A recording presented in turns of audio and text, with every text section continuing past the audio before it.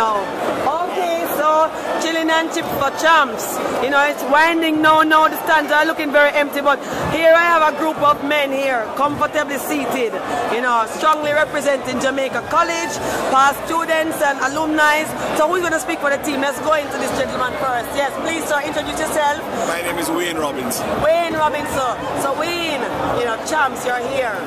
What is the thinking behind it now? Why you come out? You come out every year, right? Well, we come out every year. I've been coming out from 1974. Okay, wow. You know, Wayne, that's the year I was born.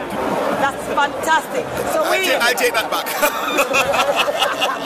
So Wayne, so if you work on the math, you know how much I'm going to be. And my birthday is Saturday in a way. Anyway, Wayne. Well, yes. So talk to me. This is the graduating class. Are we all from the same graduating class? Year, but we're all at JC about the same time. All at JC about the same time. Yes. So whose idea is it that every year, guys, we have to come out and, you know, represent the school? Whose thought was that? It's not really an idea. It's a culture. It's a culture. It's a culture of the school. All right. So we're hearing it here. We represent our school regardless whether we're winning or we're losing. Oh. And I want to remind you that we are the defending champions. Yes, JC, defending champs.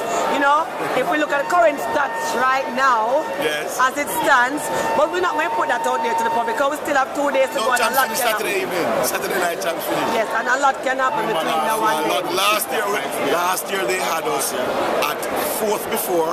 Right. The night before we caught Casey on the final evening and whopped them on the final day. All right, so don't throw us away. So Wayne is saying that basically Casey is going to get whopped again. No, I never said that. I just tell you what happened last year. All right. So is there anybody, right, that no longer lives here?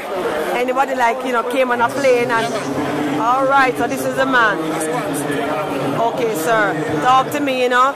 You no longer live here, but you're that committed to your alma mater that, you know, you have made it your duty to come on a plane for all 4 days of champs, or we came today, or have you been here? All 4 days of champs. All 4 days. And are we like to jump back on a plane right after resume life, or we're going to stay in Jamaica have a little downtime? A couple of days for a little naturally celebrate the win. That JC, the win to come.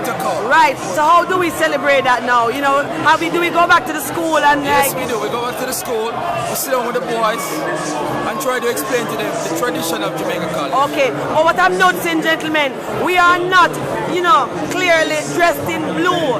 So let me ask you, on the final day of champs though, we're going to come out fully representing, right? True blue.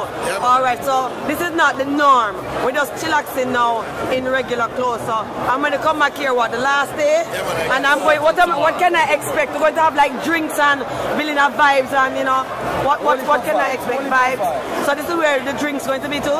Yes, man. Make sure you're coming. All right, Wayne. Drinks for you. So Wayne, I'm going to come back here. Right here. Right here. So this is the first group of men representing the JC All Boys. It has been a pleasure, gentlemen. Emphasis on the boys. Oh, no, okay. Less emphasis on the old, more on the boys. Well, it was nice meeting you, JC past students. Okay, thank you so much.